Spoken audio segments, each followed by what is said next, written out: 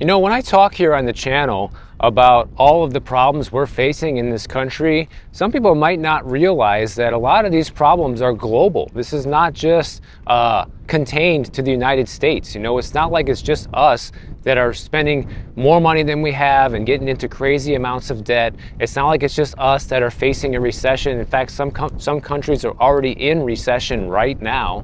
You know, it's not just us that tries to print our way out of all of our troubles and just, you know, run up the national debt, increase inflation, and hope that that fixes everything. This is a worldwide problem, guys. That's why some people say, well, even though things are so bad here, it could be worse when you look at other countries, and that's actually true. When we look at our neighbors to the north in Canada, okay, their consumer debt levels just hit $2.5 trillion in the second quarter of 2024, and their credit card debt is at the highest level that we've seen in 17 years. Think about that for a minute. Highest level in 17 years. Well, about 17 years ago was the big 2008 housing market crash, which was also global.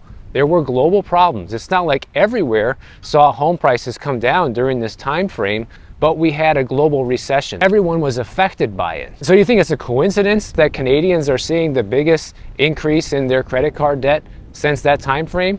Probably not. So their consumer debt level over there as a total for the whole country is at $2.5 trillion, and their credit card debt level is at $122 billion. So us here in the United States makes that look like nothing, okay? We just hit like 1.2 trillion last month, guys. So we are so much further ahead of the Canadians when it comes to credit card debt. It's not even funny. Of course, Canada is a lot smaller country, and you're just not going to see as much debt because there's not as many people to go into this kind of debt. So I think it's no coincidence at all that these debt levels are the highest since 2007. Canada has even bigger problems than we do when it comes to their housing market because, number one, of how overvalued the house is there. It makes our houses look cheap. That's how bad it is. But besides that, they have to renew their mortgages every 3 to 5 years in a lot of cases. And a lot of the mortgages that were signed during COVID are now going to be up for renewal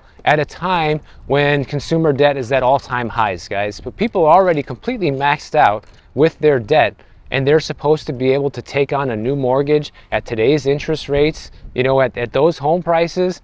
Very unlikely. Check out this bird. It's standing there watching and waiting for the fish to come out. He's right by the live bait stand. But here's the thing. Just like I've been telling everybody what's going to happen here when they start lowering interest rates, lowering the rates isn't going to fix anything because they've already been lowering rates in Canada, and it ain't going to be enough to help all these people that are going to have to renew their mortgages soon and get into even higher debt levels because those rates are still higher than they were pre-pandemic, and everyone is going to be taking a hit on that. And this is going to exacerbate problems for Canadians. This is exactly what we're going to see happen here, guys. It's already a preview of what's going to happen here. Because, you know, as people have to refinance their mortgages there, now a lot of that money that was going towards paying down their credit card bill or paying for things for their family or paying for things for their pets, whatever, is now going to have to go towards a higher monthly mortgage or rent payment. And that just decreases spending in other areas of the economy. And even though we don't have this problem here in terms of people renewing their mortgages every 3 to 5 years, we do have the issue of people voluntarily refinancing their mortgages in hopes to pull cash out of the property, in hopes to use that equity today and hope that they're going to be able to continue seeing their home value go up so they can just keep pulling money out and pulling money out. In fact, I reported just a week or two ago how we're seeing HELOCs tick up to the highest level that we've seen also since the last big recession and the last big housing crash. I mean, this is not a coincidence. And so guess what? If people already are stretched thin right now and they still going to have the same amount of expenses, or actually their expenses go up, that means more things are going to have to be financed in the future. More people are going to be getting credit card loans. More people are going to be taking loans out against their properties. And it's just a massive debt problem, guys. And it's not like I blame people for using the credit card if that's the only thing they have available. I've been in that situation before in my own life too. It is what it is, guys. Like, if you need to put food or the rent or whatever on the credit card to make ends meet this month, that's all you can do, fine. But you need to look at ways to increase your income or lower your expenses, or preferably both, in that situation. You don't want to be somebody who's continually using debt to pay for your life and having no way to get out of it, because eventually it's going to catch up to you and you're going to lose that battle. Canada is also a country that's seeing their unemployment going up. So unemployment going up, consumer debt going up, we have a lot of things in common with our neighbors to the north. And that's actually worse there when it comes to unemployment. Canada's unemployment rate is at 6.4%, and 1 year ago it was at 5.5%. So actually, Canada, if you wanted to apply the same SOM rule that we have here in the US, has also triggered the SOM rule there. They've seen their unemployment go up more than 0.5% in a 12-month average time frame. This is a global problem, guys. We're all going to be facing this at the same time. And it really is the perfect storm, you know, when you see people having to refinance their mortgages. At the same time, debt levels are at all-time highs. At the same time, unemployment rising. This is a pretty wicked combination for a country to endure. And that's why over here they're trying to make things look as good as possible, and basically trying to convince people that it's not going to happen here in the US. You know, we're better than everybody else, and somehow we are going to dodge this recession while everyone else takes a hit. No way, guys. One of those feel-good stories that just came out that a lot of you probably already heard is how the GDP numbers for the second quarter were revised upwards from 2.8 to 3%. So we should all jump for joy on that, because that means the economy is booming. In fact, I saw a couple other YouTubers with video titles out there saying how the economy is booming now because of this upward revision. This comes right after the big downward revision we saw in the amount of jobs created. So their government's going to look at this and say, well, look, even though we had this huge downward revision in the jobs created, we still have this booming economy with a 3% GDP right now. Although the annual GDP rate is not nearly as good as the quarterly growth at 1.4%. So what's happening? Well, they say stronger consumer spending contributed to the upward revision to the second quarter growth estimates. Spending was revised up to a 2.9% rate from the initial 2.3%, and spending was up 1.5% in the first 3 months of the year. But if you really look into the details on this, things are not nearly as good as they try to make it sound, guys, and here's why. Because on inflation, they say that the core personal consumption expenditure index was revised slightly down to 2.8% from the 2.9%, but that gross domestic income rose 1.3% in the second quarter, the same as in the first quarter. So we also have our own perfect storm brewing here, in that people are addicted to debt, whether by choice or by necessity. And this is all happening at a time when the unemployment rate here is also going up substantially, and we also have all-time high credit card and personal debt. So we're pretty much in the same boat as our Canadian friends. And the thing that's just laughable about all this to me is they say that the rise in consumer spending in the second quarter helped alleviate fears that the economy was slowing fast. Federal Reserve officials still believe that the economy can settle into a soft landing. These guys are so clueless that they cannot put A and B together and realize that the reason why consumer spending is up is because inflation is up. So people have to spend more money to buy the same goods and services as they did before. So it's not really a big shocker that consumer spending is up when inflation is up. How could it not be? It's not like overnight people are going to stop needing groceries and stop needing to buy car insurance and stop needing to pay their rent or things like that. All that goes on. Life goes on regardless of inflation. So yeah, no wonder consumer spending is up, because we have no choice but to spend more if we want to buy the same stuff. They say, oh, you know, demand is strong for both goods and labor, and it's encouraging to see less evidence of a recession. You know, today's numbers potentially argue against the idea of continuous rate cuts by the Fed. So now the Fed's going to look at this and say, well, maybe things are better than we thought. Maybe we don't have to keep cutting rates, and we'll do one rate cut in September and hang around on that for a while. It's all just a joke, man. It really is. And you know, to kind of illustrate my point on how when you have the GDP up and consumer spending up due to inflation, The typical down payment on a home is the perfect example of this, guys. This is a great analogy to show you how this works in the real world, because Redfin just came out with a report talking about how the typical down payment is at $67,500 for a house, and that's up 14.8% from just 1 year ago. That's a version of consumer spending, right? People have to spend money for the down payment of that house. And the reason why people have to put a higher down payment is because the home prices are more expensive in many cases, and the interest rates are high. And when they have those two factors combined, it makes the price of the house or your monthly payment high. So people are forced to put a higher down payment if they want to pay the same monthly payment that they did a year ago, correct? And Redfin reported that this is the 12th consecutive month that the median down payment rose year over year.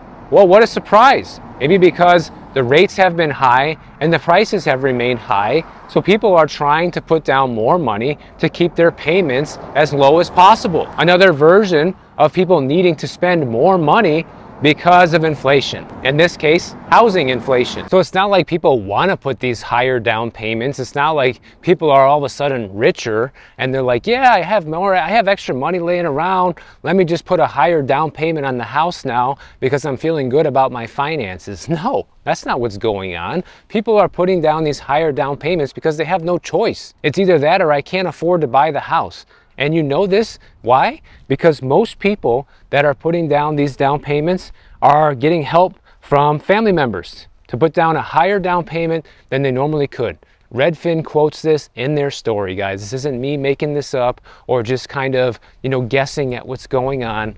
They're telling us in their data, this is what people are reporting. They say that the typical home buyer's down payment was 18.6% of the purchase price in June, which is the highest level in over a decade. So people are doing this in order to lower the monthly payments. They're saying, hey, mom and dad, I need a loan from the bank of mom and dad. Otherwise, I can't afford the monthly payment of my house. And of course, this is happening for a multitude of reasons. Because of higher home prices, people need to put more money down to make the payment more affordable. Because of interest rates being higher, people need to put higher down payments for the same exact reason. But also, people who sold their homes recently and had a lot of equity might have had some extra money to put down as well. And you also have all cash purchases making up a third of home sales right now. So people who can afford to pay all cash can naturally afford to put a higher down payment in escrow before the deal closes. And this also brings up an important point about the housing market. Like, a lot of people see that prices are still high and homes are still selling in their area. And you have to understand, these are the people who are buying, guys. It's people that have family money that can easily get access to this big down payment. We're talking 68 grand on average, okay? It's like the average down payment now, the median down payment that people are putting down, $68,000. Do you have that kind of cash? If you don't, well, then you're not in the club, okay? So those are the people who are buying these houses, first of all, or people whose family have this kind of money, and people who just have so much money that they can afford to pay all cash. That's 1/3 of the purchases right now. So it's also not a surprise that we're seeing home purchase levels at the lowest level ever, essentially, because the only people who are buying right now are the ones who are financially well off enough to be able to do so. Another point from Redfin's story that illustrates this is the fact that FHA loans have fallen to this lowest level that we've seen in 2 years. Okay, FHA loans are at only 13.7% of mortgaged U.S. home sales in June, which is the lowest since August of 2022. And a year ago, it was 14.9%. So people that don't have a lot of money are typically the ones who utilize an FHA loan. And those sales are declining. VA loans is the same thing, okay? VA loan sales made up 6.7% of all mortgaged home sales in June, down from 6.9% a year ago. So the people that have basically no money for a down payment are the ones who are pulling back, and the people who still have a lot of money and are flush with cash are still making purchases at today's prices. And that's something else you have to understand. Like, pretty much no matter how bad things get here, even if we do go into the next Great Depression here in this country, there's still going to be people that have that kind of money to go out and spend on these houses. Okay, the difference is going to be that those houses will be a lot cheaper because the people who can't afford to keep those houses will be forced to sell them, and the people with all the money are going to have the time of their life picking up those bargain deals. So that's something I want everyone who watches my channel to understand, that no matter how bad things get, you're still going to see bullish stories on the economy to make things look good, right? Because there's always going to be that subset of people that are resilient and are able to withstand any sort of financial problems we might see. But unfortunately, that's not the case for some Goodwill stores. One of you guys sent me this story about some Goodwill stores in Northwest Washington State closing down due to safety concerns. You know, I talked about this the other day with Target closing down their stores because of crime, and now even Goodwill, guys. They even note right here in their story that they're doing this because of escalating theft, safety concerns, and rising rents have made it increasingly difficult to maintain a secure and sustainable environment for both employees and shoppers. And the last days for these stores that will be open is going to be September 22nd. So they're closing right around the corner.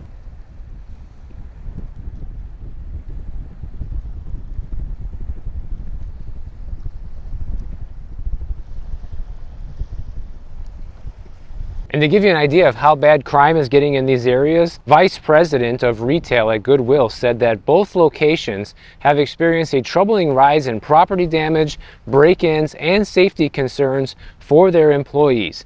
And then when you throw in the rising rent costs, it's made it unsustainable to continue operating. And it's like, how do the landlords have the balls, right, to increase people's rents in neighborhoods where crime is on the rise?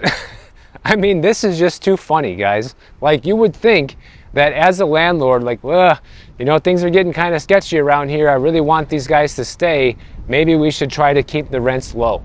No, we're just going to raise it and have another empty property, more blight in the neighborhood, which just leads to more crime and more problems, which has already been proven to happen in different places across the country. So the only good thing is that all the employees at these Goodwill stores are going to be offered positions at other Goodwill stores, and of course they invite their shoppers to go ahead and shop at other close by locations. Like, yeah, okay guys, that's always going to be the case. As you know, Walmart does the same thing. They tell people, oh yeah, we're gonna hire you at another location if you still want a job.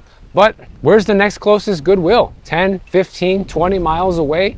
You know, who's gonna wanna take that commute, especially at today's gas prices, to go work there? To me, when companies do this, it's just a half-hearted attempt to look good in front of everybody. You know, it's a good press move, you know, offering for their employees to keep their jobs. But in reality, most people are gonna probably try to find a new job closer to where they live than to drive far away and work for the same company. So if all this isn't a sign that things are deteriorating fast, I don't know what is, guys. Just when you think it can't get any worse, it just does. But anyways, I hope you guys enjoyed the doom and gloom over here at Loch Lomond Marina. I almost forgot to tell you where I was. Last time I was here, I walked along the outer perimeter of this place, and this time I took you the other way. It's a beautiful place to shoot videos and talk about the problems that we're seeing in the world. And for the record, guys, I just want to make something clear for everybody who made it this far into the video. I like talking about these type of things because, number one, I know it's what you're interested in. You know, you guys constantly want to see the latest on, you know, how things are falling apart in the world, and I'm happy to report that to you. But I think it's important to pay attention to this stuff because some people are like, oh, you only talk about the negative, you never talk about the positive. Well, all of these negatives, if you're aware of them, can lead to positives in your own life. That's how I view all of this stuff. Like, if you know all this stuff is happening, you can make the right financial moves, the right investment moves, the right job moves for your career, knowing what's coming down the pipeline. And to me, that's a big advantage and a positive for people who are willing to listen to things like this. So thank you for everybody who watches and supports the channel. And if you enjoyed this video, make sure you are subscribed to the channel. And if you don't want to wait for my next video to come out, check out this one on the screen right over here, and I'll see you in the next one.